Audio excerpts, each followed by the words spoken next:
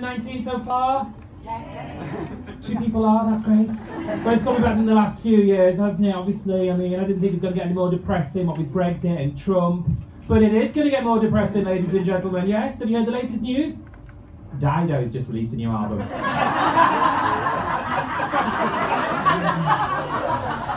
So we're all fucked now, aren't we? Honestly. I mean, I don't really follow politics, to be honest with you. I know the basics, like last year was all to do with Theresa May and her dancing. Yeah, she's a bastard, doesn't she? But, listen, I'm not bothered about her dancing, everyone. The one thing that bothers me is the size of her nostrils. Have you seen them? Or if you've not, let me tell you, I wouldn't want to share a gram of coke with that fucking bitch.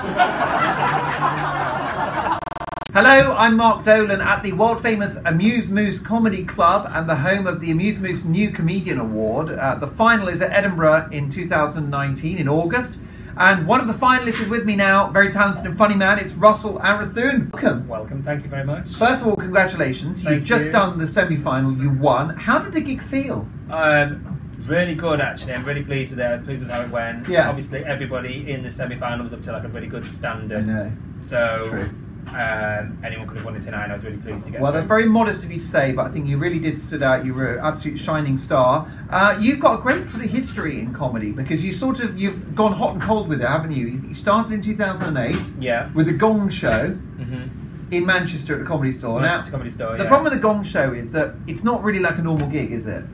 No, it's far but a normal gig, yeah. It's very strange. And it was my first gig, the first time in front of an audience, the first time with a microphone. Yeah, wow. Yeah. Baptism of fire. Yeah. And then I won the Gong show. So then as a prize they gave me 10 minutes on a Saturday night as my second ever comedy gig. Okay. And then ultimately that didn't do me any favour, so I went right down, didn't do any comedy for about 3 or 4 years then. Really? So what happened? You did those 2 gigs and it didn't go according to plan? No, really? no, it was completely different. Because you didn't have an act yet, right? Well, I just had 5 minutes, that stretched out to 10 minutes. Yeah. Okay. Welcome to my world. Mm. Don't knock it till you've tried it. But it doesn't matter because there was obviously something in you that made you want to go back.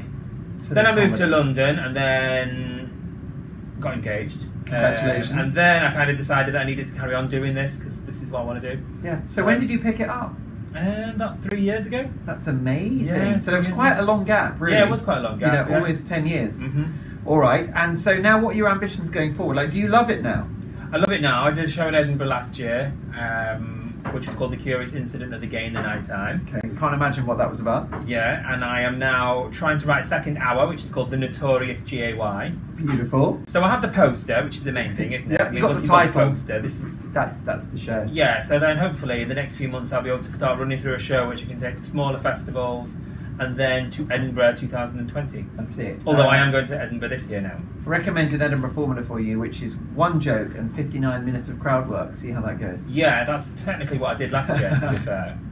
So what do you enjoy more? Do you like doing material for the competition? You've done your tight 10 minutes, which is all gag, gag, gag. So do you like the crowd interaction? Do you like the material? What's your preference? Oh, I love, well, when I was doing my show last year for Edinburgh, I scrapped a lot of material that I'd been planning for a long time just to accommodate all the crowd work that I was like learning to do. So I spent the first 10 minutes actually just talking to people in the audience. Nice. How has the world of comedy changed since you first had a go at it in the late noughties? Has there been a change? It was actually before the late noughties, wasn't it? Was it? It's actually the late 90s. When did you do the Gong show? Oh no, early noughties, yes. And then 2008, was it? Yeah, and then Okay.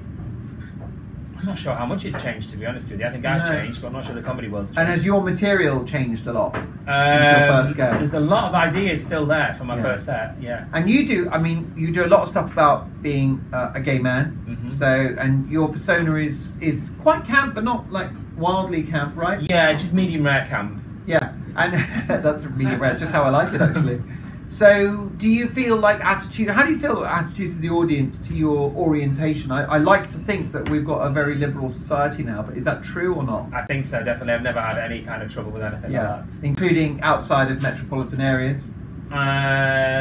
More so, they love it in non-metropolitan areas. Really? Yeah. Oh, that's fantastic. Yeah, I mean, they love to get a token gay in their villages. So. Don't they just? Yeah. So, what about you for the future? What do you actually want to achieve going forward?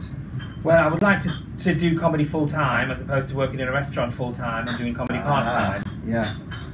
Because the problem is the restaurant business is very all-consuming, isn't it? Yeah, but it's quite good to long test hours. material Oh, is on it? customers. Yeah, What style of restaurant is it? What's the cuisine? steak and cocktail restaurant I in like the Chelsea. sound of that. Yeah, it's very classy. Yeah, Very lots of posh. allergies. Right, yes, of course. Mm. Only middle-class people have allergies, right? Yeah, of course. Yeah.